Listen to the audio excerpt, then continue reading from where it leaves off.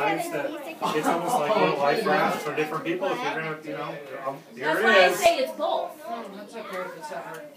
I mean, obviously, we have to humble ourselves and turn towards Him. But if He wasn't pursuing any of us, none of us would turn to Him. None of us would repent if it wasn't for His grace to us. Well, I think that initially what He did, and what Pastor John said today, I think that we don't realize what that victory really means. We don't really live in it. So I think that acknowledging that fact, that right there, I mean, that was a huge Him seeking us out first, because while we were the sinners, He died for us, and that's how He showed His love to us. But I still feel that afterwards, because we are all rock, and his part, the role that He plays is constant. It is faithful, more than we can even define the word, patient and graceful, more than we can define it either. But He doesn't tie a rope to us. No. And yanks us closer. It is a humility that allows us to come to. But it's just like the sheep that He carries around His neck too, drawing them close to Him. Right, and it is His dealing with us as sons that helps us get humble.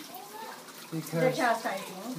Yeah, it's Him and what He does that humbles us, so we would never humble ourselves. that's right. Well, I think That's that's the ourselves. initial. I think that was the initial. I just think we have to be careful not to give ourselves too much credit I'm not of our I'm not- relationship with the Lord. It's all His it's all That is what my intention. I'm saying a responsibility. we do have a responsibility in it, but we certainly can't take any credit in it. And that's where I've seen people twist it the other way. The home I grew up in, now I'm self-righteous because I do go to church and I do read my Bible and I do pray. So now I'm self-righteous because it's on my own merit, just like the Pharisees. Well, no, And I but think you're that we have talking, but to- you're talking righteousness right there.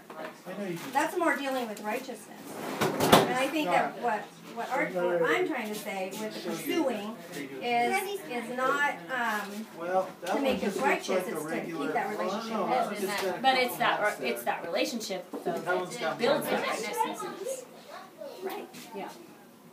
I think we might be saying the same thing. But yeah, I mean that's actually absolutely the truth. But like I just have seen it in my own family where they take the pursuit of God and it's all a do's and don't list, and that's